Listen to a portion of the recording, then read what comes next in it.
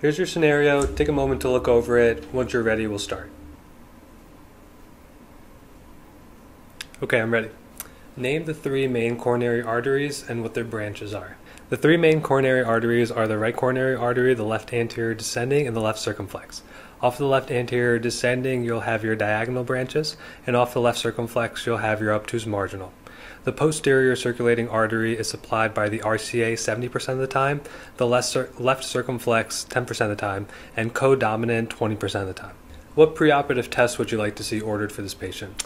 I'd like to see a basic metabolic panel to look at different electrolytes, including potassium, as well as adding on ionized calcium and magnesium level.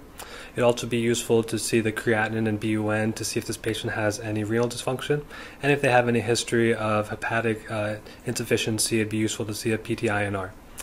We'd also like to see a CBC to evaluate a baseline hematocrit as well as platelets. Are there any cardiac specific tests that you'd like to see? I'd like to see a baseline EKG as well as what the coronary cath study showed to see the severity and the location of the occlusion. If a right heart cath was done, I'd also like to see pulmonary artery occlusion pressure to see if the left ventricular end diastolic pressure is around 6 to 12. I'd also like to see an echo to see what the baseline ventricular function is in terms of ejection fraction as well as wall thickening.